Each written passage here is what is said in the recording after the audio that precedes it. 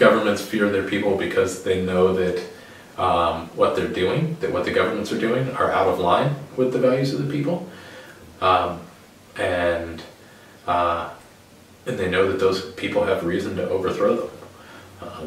I think a government that's actually receptive to the needs of its own people is not afraid of its own people, and we don't have many of those governments right now, and so we have this tension between people and their governments, and I think part of that stems from a lack of participation and a lack of ownership that people feel for their governments. That when people really feel like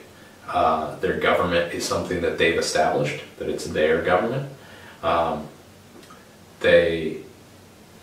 not really a threat to their government. They're more a participant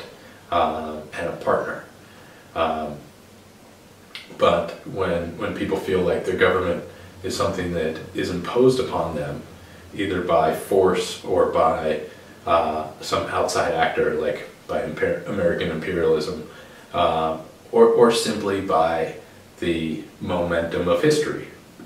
as in this country, where people are very removed from our active creation of our own government. I think anytime people feel like their government is imposed upon them,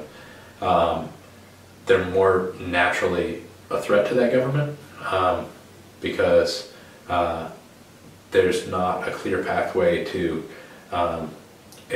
participatory, cooperative sort of relationship with the government,